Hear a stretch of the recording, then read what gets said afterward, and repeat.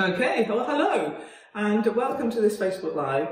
It's Andrew and Claire again, and we'd like you to please add any comments that you've got in the box below, and we'll answer them as we go, or come back to them later if we haven't seen them. If you don't know us already, we are 2/3 of the admin of this group with John Richardson. Am I in? John Richardson, and we are authors, which I'm sure you already know, of the Daily Grind, How to Open and Run a Coffee Shop That Makes Money. We've decided today to do this Facebook Live on COVID-19, or as we all know it, coronavirus, because it seems to be the biggest issue that everybody is talking about. We were in London actually yesterday with a client, and in all intents and purposes, you wouldn't have known there was any issue with COVID-19. Everyone was going along their daily business, the coffee shops were full, but that's not the same everywhere, and is not going to be the same as time goes on. For example, I went to visit a large hospital where we were in this country, in the UK, and I went there on Wednesday. And as you walk in, there's lots of pods being built, ready for infected people to go to. But as I walked through the main entrance, I actually walked 30 metres before I came to a sanitiser point. And when I got to the sanitiser point, it was empty. There were other sanitiser points I could go to, but it's just an observation that I made that they shouldn't have been empty. And I spoke to a member of staff who apologised, obviously, and said, oh, the sanitiser's on order. So this is a great example of you being ahead of the curve and making sure your cupboards are all stocked up with the essentials. I mean, our sympathies go out to everybody who is affected by the aftermath of this virus, and it's something that will affect all of us in one way or another in the coming weeks. So unless you've been hiding under a stone and haven't heard anything about it, it's going to affect all of us. So we've all got to be proactive on how we act to this virus. Do you want to go on to the... Yeah, well, I know we met up with one of our old adversaries, really. He was a competitor of ours in Oxford when we were at the Cash and Carry this week, and he said, you know, he was down 30% based on last year. Obviously, Oxford is a very touristy town. A lot of Chinese, a lot of American tourists, and people from all over the world are there. And he reckons he's 30% down already, and there hasn't been any impact yet, or any sort of recorded coronavirus impact in Oxfordshire yet. There's been a few comments on this thread since we put the thing out yesterday. Was it Michael Kennedy from the US said, you know, he's already noticing a downturn in business, but Trevor Little from the UK said all is good. And I think it is quite a local sort of impact, but ultimately, if you look at the way it's going across the world, it will affect you. And I know a lot of people are worried. We've had a client this morning cancel a visit because their trade is down based on it. I think, you know, people are worried about it, are thinking about staying away from places where they're likely to come into contact with other people, and coffee shops are that type of place. So there is going to be an impact on us. But as I say, at the moment, it's quite localized. So some parts of the country haven't really noticed any impact yet. But I think ultimately, you know, whether you're big, small, you've got one site or multiple sites, I think ultimately you will. And if you look at the impact of Starbucks in China, their sales have gone down by 78%, which is not surprising really when you think about it, because they've closed a lot of their shops. And don't forget, if you've got any more comments, we're going to talk a little bit about the COVID at the beginning of this video. If you've got any more comments that you'd like us to ask us anything about in the spirit of the Facebook Live, please ask us those questions. Yeah. So we've been having a think around, you know, what we can do to prepare ourselves for, you know, and what you can prepare yourself for if you've got a coffee business at the moment, or even if you're thinking about opening one. So we were brainstorming about the people who are pre-opening, and what lessons you can learn from listening to everything that's going on. I mean, I keep saying, and I'm sure you've heard me say this before, is about the contingency fund that you've got to keep back. Now, we always say 20 to 30% of your budgets keep back for a contingency plan. This is an example of a contingency plan. This is something outside your control that you have to deal with. So be prepared. This will highlight and be in the forefront of your mind after all this COVID-19 disappears. But your contingency plan is vital, whether it's COVID-19, whether it's roadworks, whether it's your staff walking out, whether things outside your control. So please remember your contingency plan. And also keeping your monthly costs, your fixed costs down to a minimum, making sure your rent is below 10%. And don't forget your power, your electricity. I mean, I've written in the book about the mistake I made, not making the contracts and changing contracts regularly to get the best deals so that you pay as little as possible to the big energy suppliers.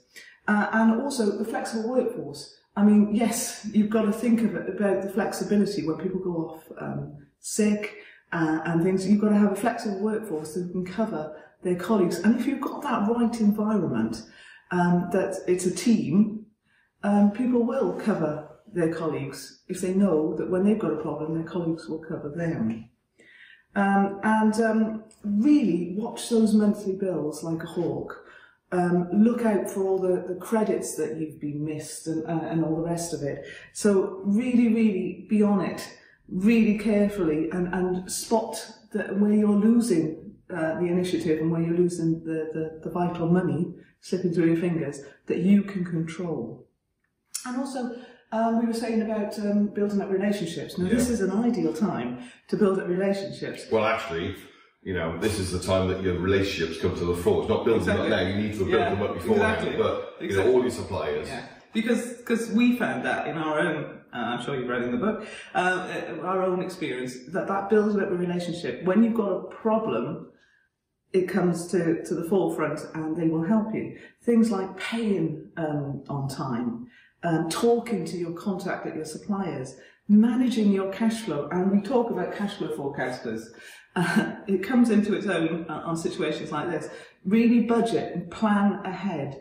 Don't bury your head in the sand. Plan for the movement of money that's in and out of your don't wait until you've got a problem, and don't, if you have a situation at the moment, if you've got a current business at the moment, if you have got a problem at the moment, you will see that you've got a downturn in sales. Don't wait until 28 days after the due date of your bill to ring up the supplier. Ring them up in advance and say, listen, we're all in the same boat here. We've got this problem. I've been a great client of yours for the last how many years, months, or whatever.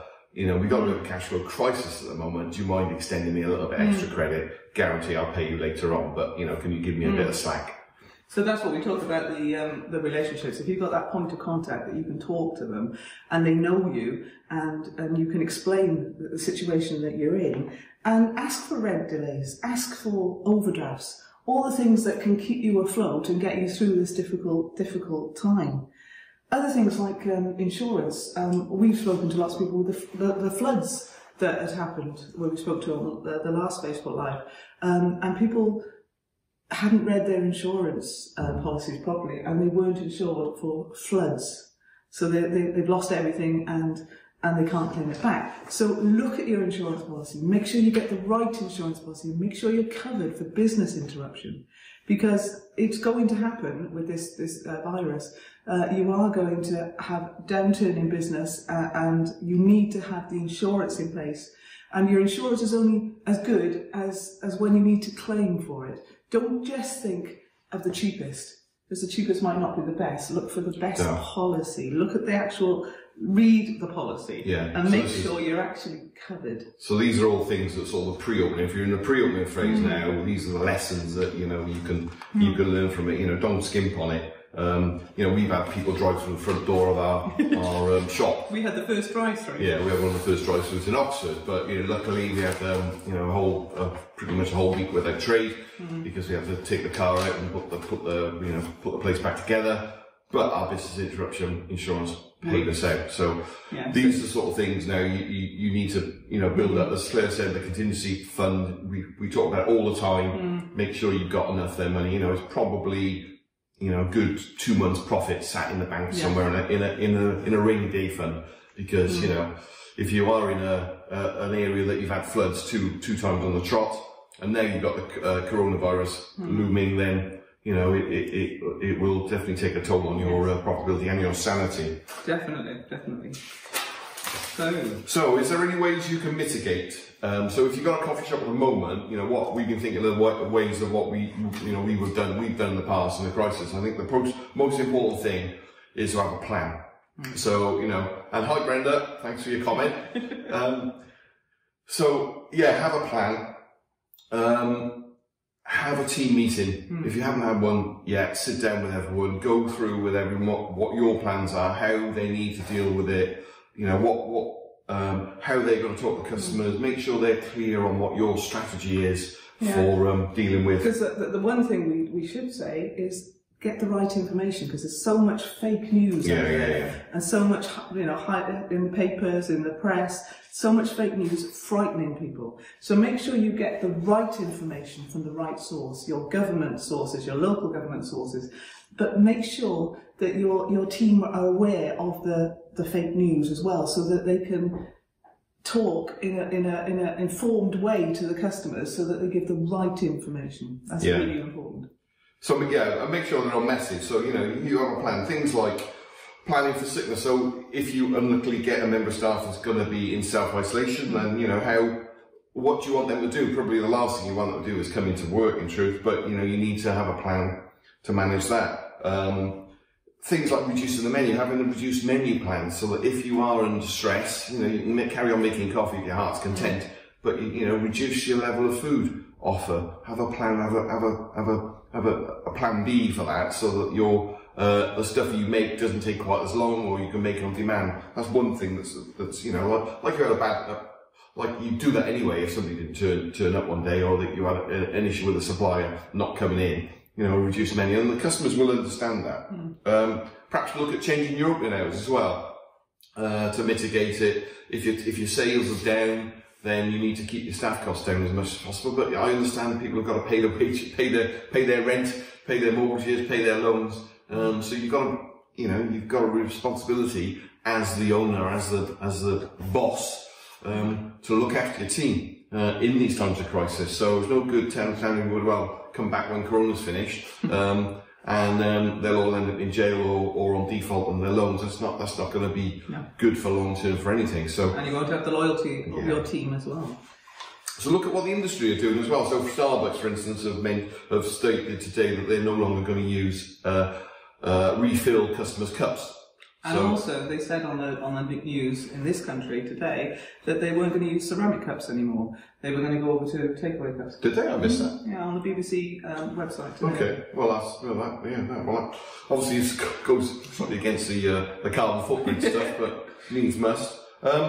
We think there's an opportunity to sort of advertise that you can be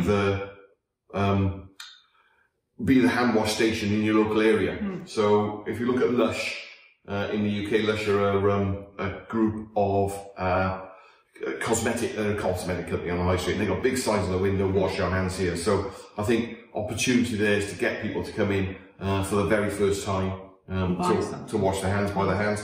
Look at increasing your cleaning regime as well. So you probably do it automatically, but make sure they're using the right chemicals. There are different quality of chemicals for kill time. So you've got 30-second kill time, 1 minute kill time, 5 minute kill time. Make sure you're using the right chemicals for the right area, and use the strongest ones that you can. I would suggest nice clean cloths. Have 2 weeks stock of this stuff as well. So it's no good. You only run out of it. We were in the cash and carry. There wasn't any issues in the cash and carry, but I understand there's quite a bit. There's a lot of empty shelves in the big supermarkets, particularly in the UK. And you see things in Australia and missing toilet rolls and stuff like that, people wrapped up in toilet rolls. So, you want to be aware of that as well. So, look at getting 2 weeks worth of supplies there. And also, make sure you're seen to be doing all of this. It's great and it's really important to be doing it, but make sure your team see that you're proactive, and make sure your customers see you're proactive with the sanitizer by the door, and so that it shows that you're taking everything really seriously and you're following all the government. Yeah, if you can get hold of this gel, if you can, I would definitely consider putting one by the front door with a sign saying "Please wash your hands," or feel free to wash your hands at the sanitizer, as well as the sign outside inviting new customers in to wash their hands. But above all, you need to be the leader. This is where you've got to step up now. People are looking to you for leadership in this, and it's a real, you need to make some decisions. You need to be strong, you need to be clear, you need to communicate. I think the government in the UK are doing a relatively good job in terms of communicating to the public.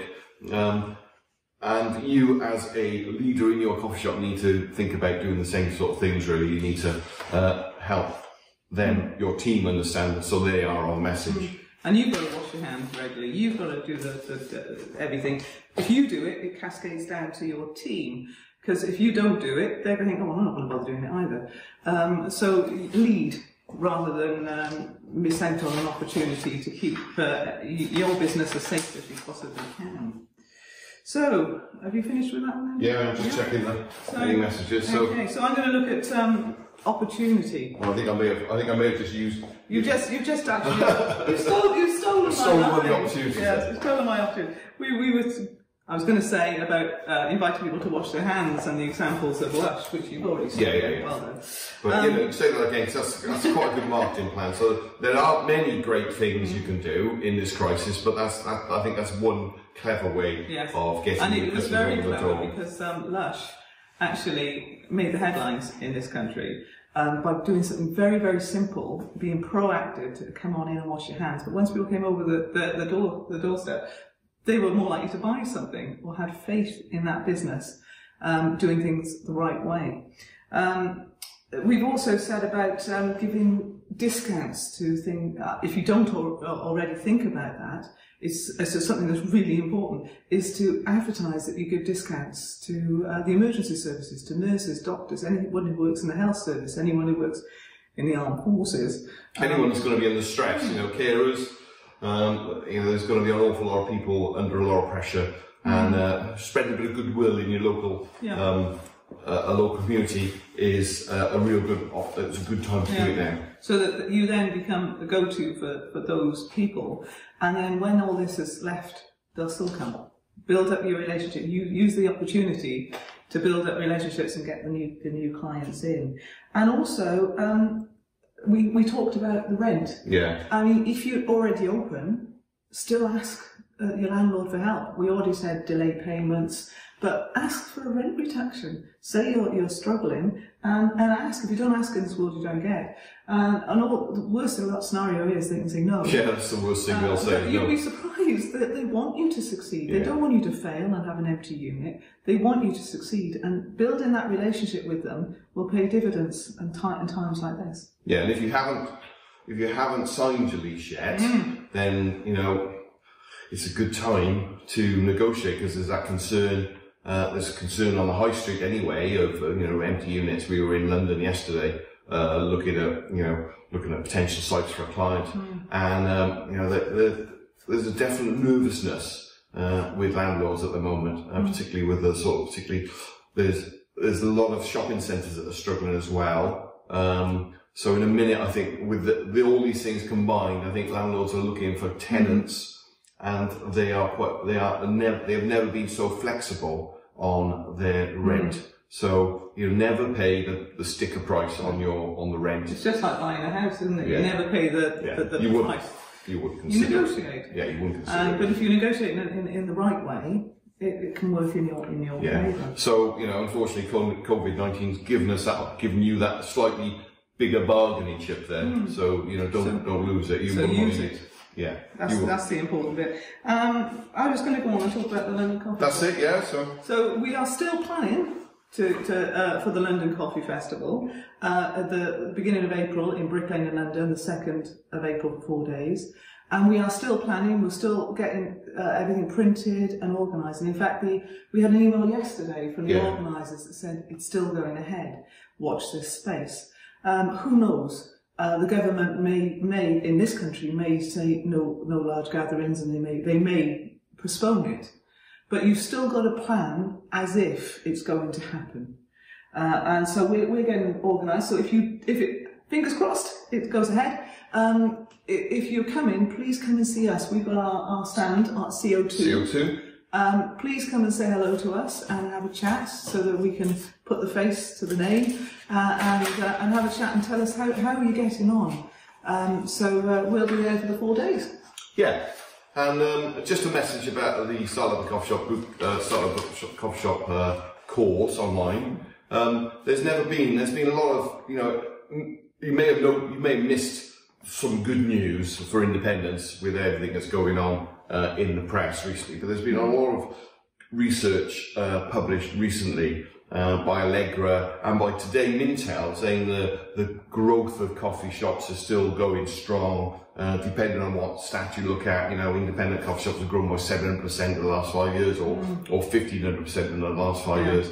So fundamentally, there's never been a better time to open a coffee shop. Perhaps not to run one at the moment during this short period of time with this crisis. But whether it's COVID-19, whether it's flooding, whether it's roadworks outside your shop, whether it's a big Debenhams closing opposite, you're gonna come up against these crises in your business at any stage. So this is just another one of those things. It's a short-term blip really, which you need to really prepare for. And the issue, I suppose, is that there are so many things that you can trip up on, and that's what the Start of a Coffee Shop online will help you with. Will stop you making those silly mistakes. Not only silly, but costly. Well, yeah, silly, costly, and there's only so much you can get for free. And the value of our course is phenomenal. It's it is the best course out there for opening a new coffee shop. It covers everything.